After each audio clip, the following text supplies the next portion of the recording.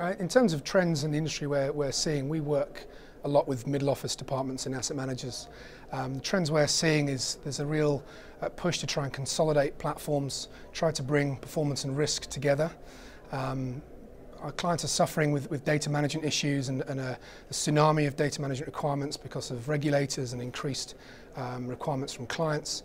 So we're looking to help clients consolidate those platforms, have a single view and a single data set that multiple teams can benefit from. So we're seeing a lot of work around the area of bringing performance and risk together. The industry's view on cloud computing is definitely changing over the last couple of years, certainly.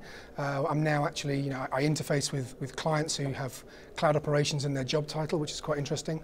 And in our sector, when we're talking about calculations of large volumes of data, but on a variable scale, cloud computing is perfect for that because it's very elastic. You can calculate large volumes of data and then bring your systems back down again, rather than having to invest in lots of local hardware and technology. Yeah, we've been working with TSAM for quite a few years now. We're a gold sponsor, and we come to this event because it's a good mix of the operational side people within asset managers as well as the business people. You get a senior level here as well, so it's a great chance to chat to our clients and prospects, and also attend the sessions as well.